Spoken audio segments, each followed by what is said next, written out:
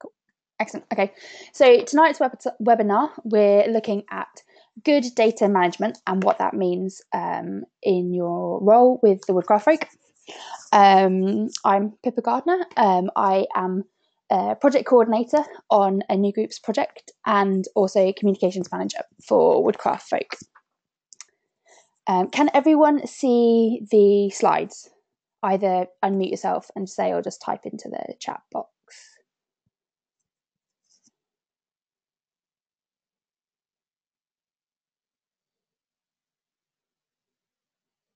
Excellent, cool.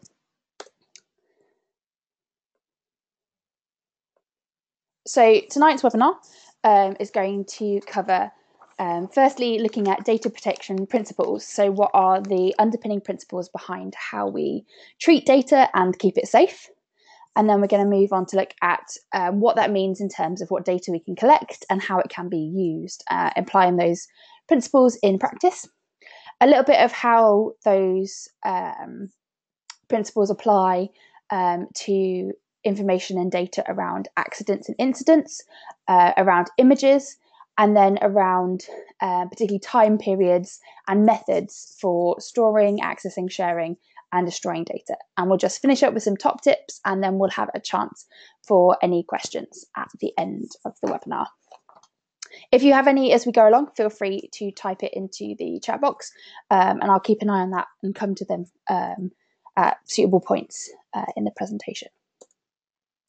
So data protection principles, these are informed by national data protection principles. So you might have heard the acronym GDPR over the last year.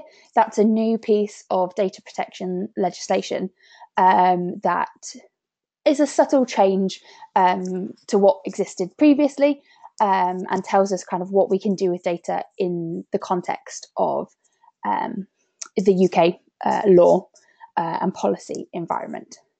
So those have been interpreted to inform Woodcraft Folk's data protection policy. And we interpret those principles in terms of 5 different things. So if we don't use it, we don't collect it. If we no longer need it, we delete it. Individuals should be giving their consent for their data to be held. And individuals should be informed on how their data will be held and used by Woodcraft Folk. And only those who need access should have access. So we'll get into a little bit of how that relates specifically to different scenarios and contexts. But overall, the information around data protection, if you ever need to refer back to it, is at the URL on this slide. So /resources/data protection hub. That's where you can find the information behind tonight's webinar and the policies if you ever need to refer to it. So what data should be collected? As we said in our principles, it's important that we are only collecting the data that we need. And in the context of what we do, that's the data we need to run our groups and activities safely, inclusively, and appropriately. So there might be data that you could collect, but if you don't need it in the context of those activities,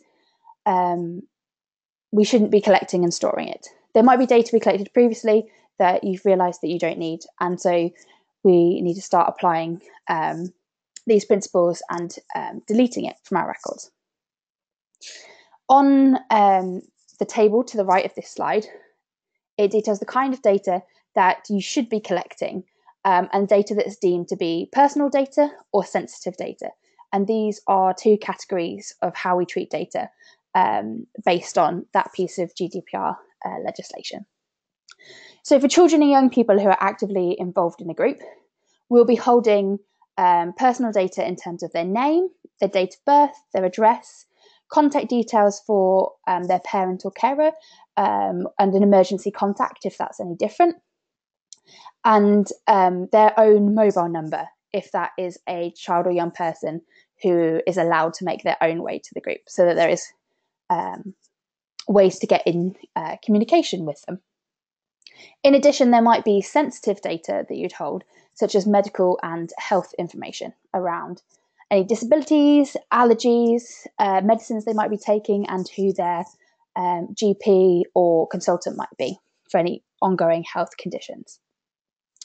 This is all data that would help us to run our activities safely and would be expected to be collected as part of a registration process for the group. So connected to that, for parents and carers of children and young people actively involved in the group, we don't need any sensitive data from them, but we do need their personal data of name, address, and contact details, because that relates to their children and young people participating in our activities. And then for volunteers who are helping to run the group, we also need to have sensitive information about their medical and health information. We also need to be collecting, as part of our safeguarding processes, their DBS status and their membership status. As it says in the footnote on this one, we need their DBS status in relation to when they join the organisation and when it is updated every 3 years. But we won't be holding a copy of that DBS certificate. We don't need the information within that other than at the point of making the decision of whether they become or continue to be members. Again, we'll also have personal data for them, such as their name, date of birth, address, and contact details, which again helps us to keep in communication with them, and at various points do things like verify their identity in part of the recruitment process. And then the other kind of group of people that we will hold data for are children and young people on our waiting list. So they're on our waiting list, so they're not actively participating in the groups. So at that point, we don't need any of that sensitive data around medical or health information, but we do need those bits of information that help us to get in contact with them where there is space and they can join their group, such as their name, date of birth, address, and the contact details for their parent or carer.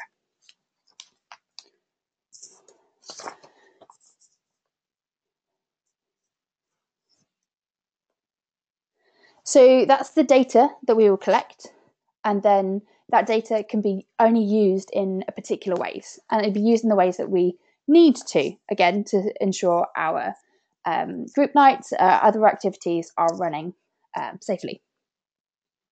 So it allows us to communicate effectively with all of those involved in the group.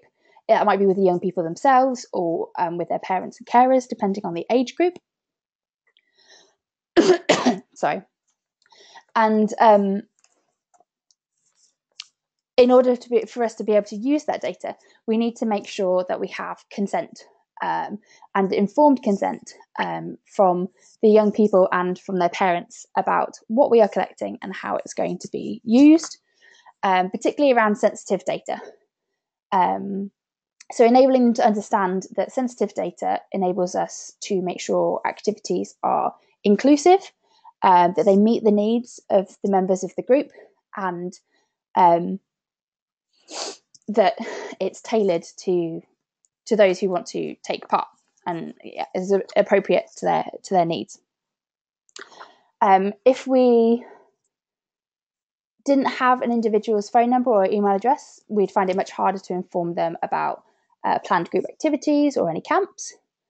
And if we didn't have knowledge of an individual's allergies or support needs, that might cause a medical emergency or fail to enable them to participate kind of appropriately in group activities and camps.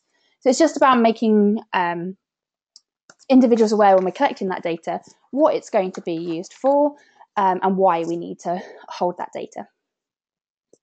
So at a group night, it would be expected that all groups should maintain a register of participants. So that's children and young people, adult volunteers with the group, and any guests attending. So that is a register that just records their name and their dates of attendance. Depending on your venue and your pickup arrangements and the age of the children taking part, that might need to be also a register that registers when they arrive and when they depart. Some venues, it might be easy to do that by eye, when they're leaving. Other more outdoor venues, making sure people register in and register out enables you to keep a more accurate record to ensure the safety of the activity and of the young people. At a group night, you also want to have access to emergency contact details in case of any emergencies, medical information and support needs if you are responding to any incident that might arise, or if you have, when an incident does arrive, being able to pass on that information to any paramedics as appropriate. So group leaders will have access to personal sensitive data about all of the children and young people participating. But that data can be held electronically or in hard copy, and should only be used by those adults responsible for running the group. So it might be, if your venue allows, it might be held in an electronic device that you can get access to it where you need to. In most cases, you will need some of that data in hard copy to ensure that it's to hand when you need it. Between group nights, data should only be stored at the venue if it can be done securely in a locked cupboard. It shouldn't be in a shared cupboard where those unconnected to the group might be able to access that data without your knowledge.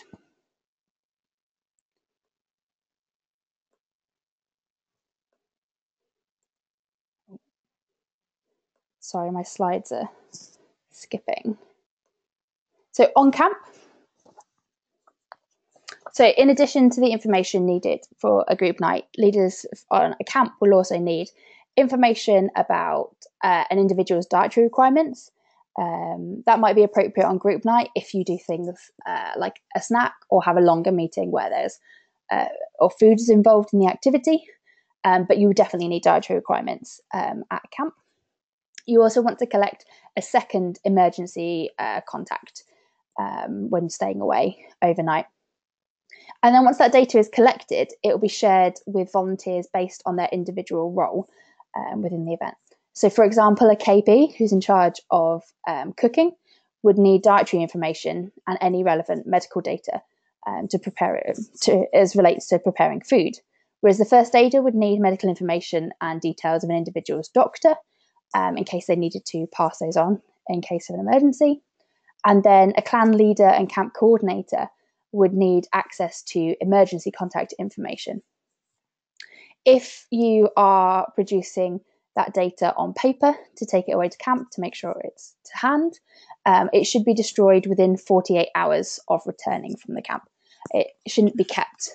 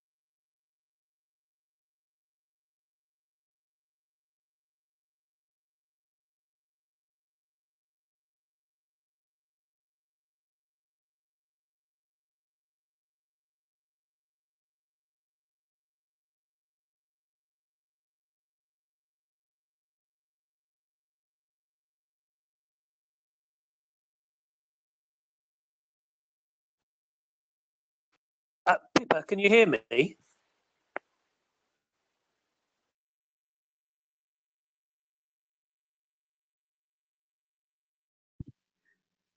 Can people hear me now? Yes, that's much better. You can hear me now, okay. Emily, can you hear me now? Okay.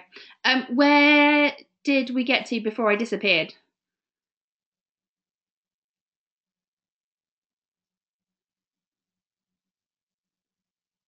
You had just started to talk about incident forms, I think. Okay. We will go back a slide then. Okay, so accidents and incidents. I'll recap this in case it wasn't captured on the recording. So in contrast to what we said on the previous slide about destroying data within 48 hours of returning from camp, accident and incident forms are the exception, and they need to be kept for a minimum of 3 years. And these should be kept alongside the registration forms for those individuals involved. So they're kept alongside that other personal contact information detailing who the individual is. We keep those to enable Woodcraft folk to review practice so that we might learn lessons and prevent future incidents, but they may also be required to support any insurance claim or legal process following the incident or accident. So it's really important that those are kept for at least that time period and not destroyed within 48 hours of camp.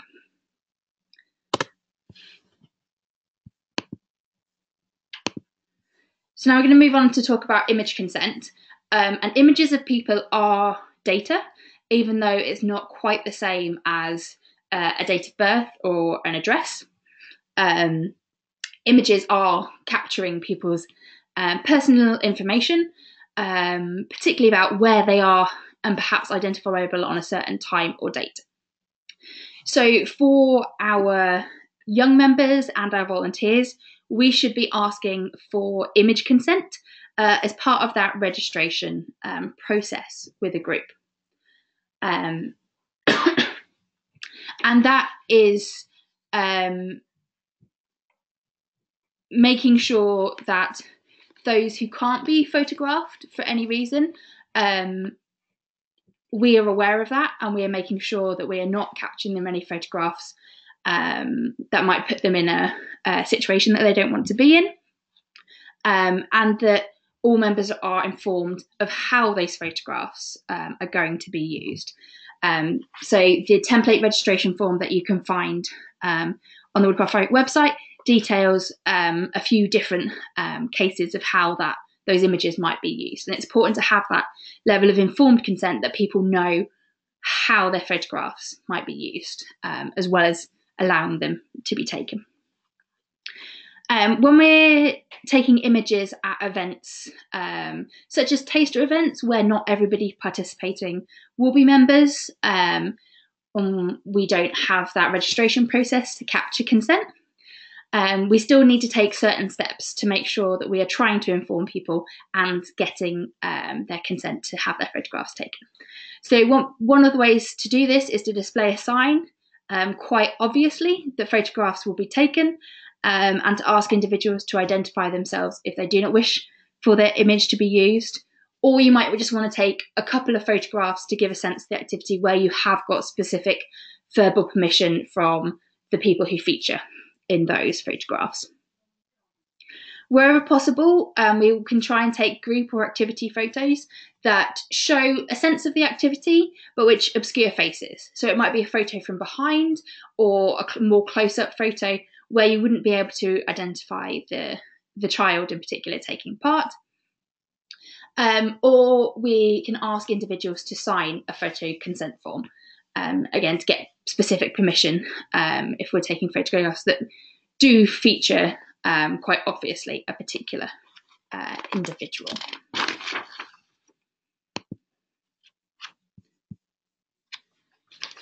So after we've taken the photos, we are obviously also storing them, and we want to store them in a way that will help us if at any point an individual wants to remove their permission. They have the right to do so and ask us to no longer use that photograph. And if that happens, it is much easier if we've kept a certain amount of what we call metadata alongside that image. It will help us find the right ones in order to kind of delete them from the images we hold. So if we can, we need to record who is in the photo, where it was taken, when it was taken, and how image consent was held or recorded. Is it in a registration form? Is it in an event consent form? Was it taken verbally on the day? And without that information, it can be a very time-consuming process to try and identify any images with an individual in them. So once an individual asks their image to no longer be used, we'll be deleting that. From a national point of view, we would delete it from our online gallery and from our electronic files. If a request comes into a group or district, you need to be also deleting it from anywhere you might have posted it or shared it, as well as your offline store of those images.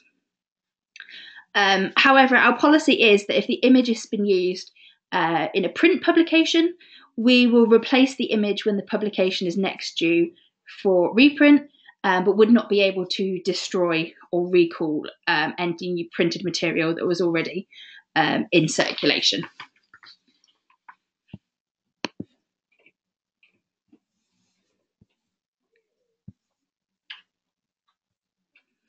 So now thinking about communication. So one of the main reasons that we collect and store data is particularly to be able to communicate with other people. We hold that data only for the purposes of being able to carry out woodcraft folk activities. So we should only be communicating with our group members and their parents about woodcraft folk matters. So about programme information, about camps, events, or news that specifically relate to the group. We might choose to share third-party information and items of interest through social media channels that people have opted in to follow, but we shouldn't be sending it by direct email to people's inboxes because that is not information that they've necessarily opted in to receive. Whenever we're sending emails or texts to individuals, we want to make sure that we're using the BCC function, which stands for Blind Carbon Copy, which means that everyone receives the same email at the same time, but they can't see the other recipients of it.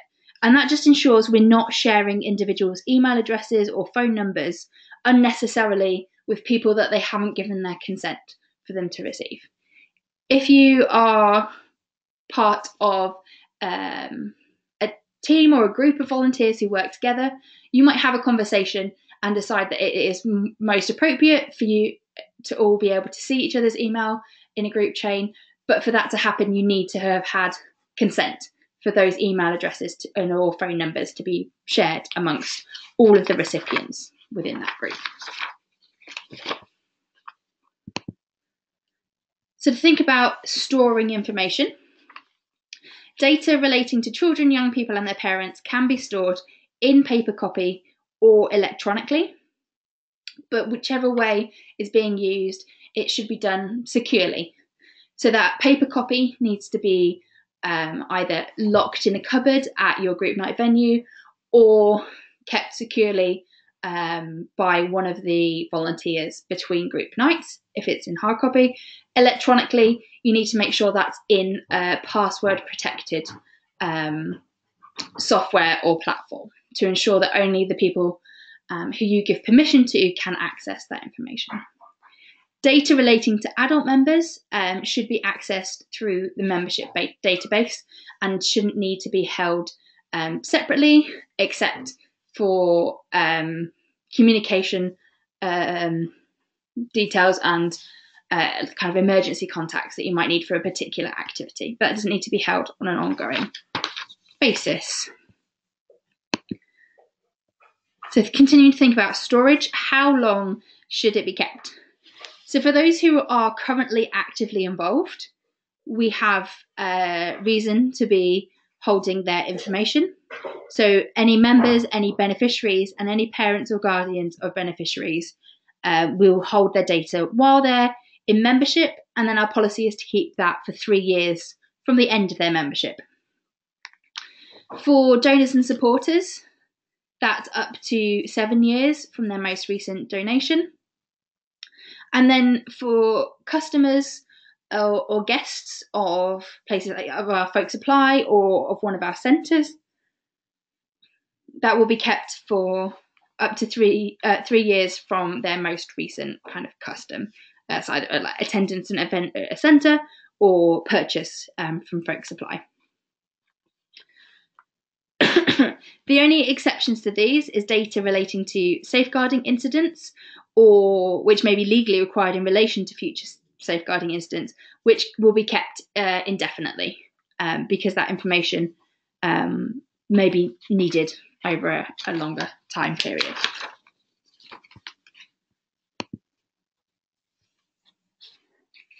So who should have access to the data? Only those who need access to the data to fulfill their role with the organisation should have access to it. So group leaders will need to know the names, medical conditions and support needs of children and young people participating in a group. Group contacts will need to have access to the emergency contact details for all group members. And when the group contact is unavailable, that needs to be delegated to another group leader in attendance. And then a treasurer would need to have access to data relating to gift aid that maybe a group leader doesn't need to know. So around opting into gift aid processes and the information that needs to be collected to enable that to happen. Whereas a membership secretary will need to have access to information like volunteer references and referee contact details in processing and fulfilling that vetting process and the safeguarding procedures when volunteers start. When a volunteer leaves a role, we need to make sure that their access to the data is removed. If that's hard copies, you need to make sure that they have been... Pippa, the sound's gone again. Okay, can you hear me? Can you hear me now? I can still hear you okay, Pippa. Okay, excellent. Owen, am I back?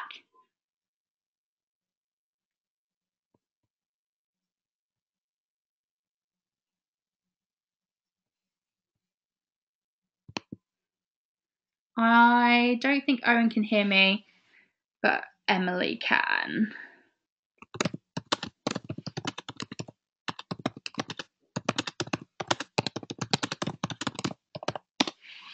I am going to plough on. Emily, let me know if you also can't hear me at any point, because I'm presuming it's recording me if somebody can hear me. So what I was saying was when a volunteer leaves the role, access to data needs to be removed. In hard copy, that needs to be collected in to make sure that it is passed on to a volunteer staying with the group or destroyed, whichever is most appropriate. If storing data electronically, it's really useful to use an online cloud-based software, so something like Dropbox or Google Drive, where you can add and remove people's permissions as appropriate, so that the current volunteer team are the only ones maintaining access to the data.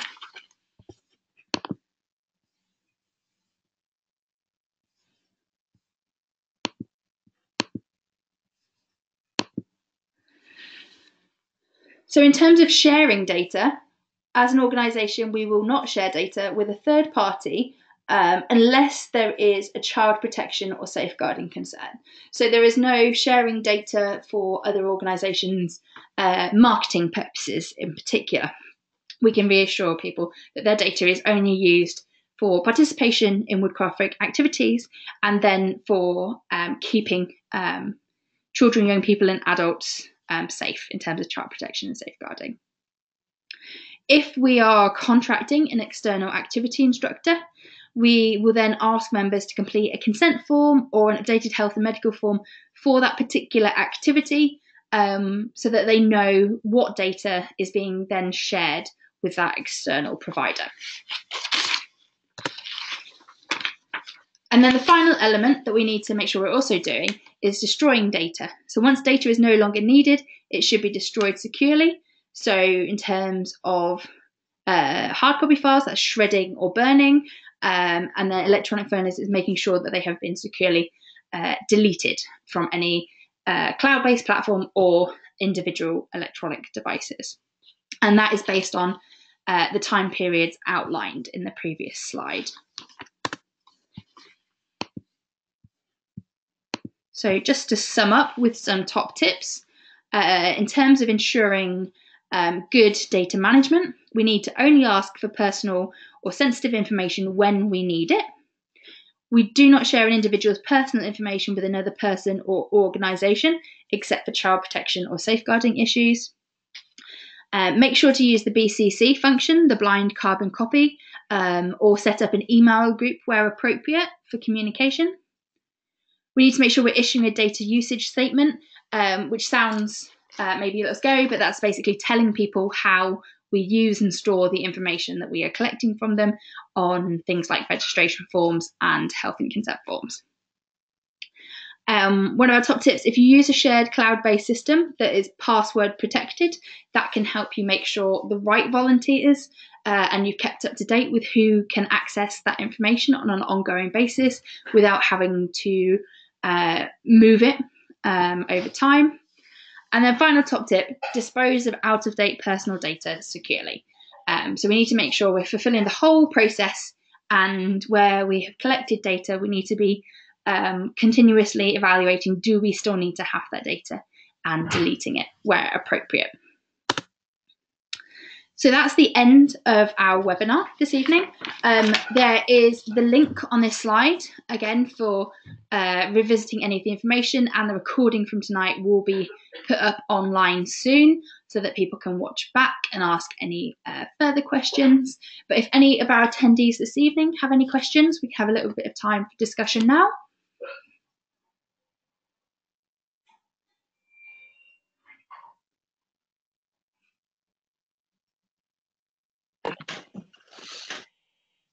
Hello.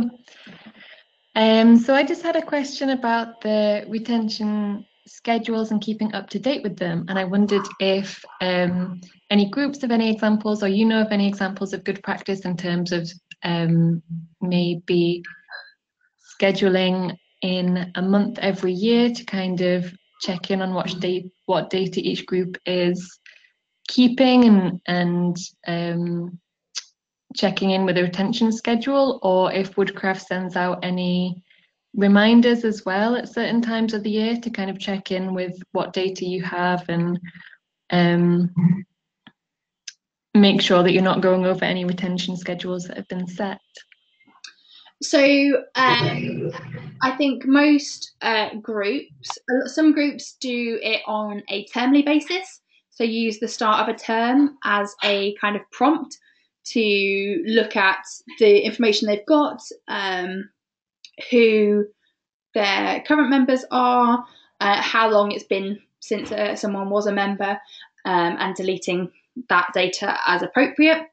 Others do it on more of a yearly basis, so either September really being seen as kind of the start of a new academic school year, to evaluate who's still a member of the group, or January being the kind of calendar year and being able to then more easily look back at any dates on that data to be able to say when was 3 years in the past. I think the only kind of prompts and reminders around kind of data, they come with kind of the registration processes. So I think Owen wants to add to that from the text. If you want to pick up from there. Yeah, I mean, you've shared exactly the kind of things that I would have said around logical times of year to do it. But I think just to say, groups should be making sure that they're renewing the contact information and the health and personal information that they've got on file on an annual basis anyway. So you should be reissuing those consent forms at least annually, because everything from a child's GP to their diagnosis to their parent or carer or their mobile number could change over the course of a year, and people will never remember you doing, to let you know. In my groups, we've tended to do that at the start of the academic year in September, and that's a really good time when you're going through that process. I mean, let's be realistic, it takes until Christmas for them to all come back. But when you're going through that process, that's a really good prompt to go through what you're holding and go through the file and say, right, well, this is no longer relevant. This is timed out. This child hasn't been here for 3 years. Let's get rid of that. And that's a really good prompt to do that. I suppose the other thing to say is that each group or district should be reviewing their safeguarding plan in an ideal world, at least annually. And again, that's a really good prompt when you go through that and look at that and look at your practice and update your practice on that. Whatever time that is in your year when you tend to do that, that's a really good prompt to look at that record keeping around safeguarding, and that's a really good time to think about updating and doing some housekeeping there. Cool, thank you, Rowan. Did that answer the question, Emily, or have you got another question? No, that answered it. Yeah, that's helpful. Thank you. Excellent, cool. Well, if we haven't got any more questions, I will end the webinar there.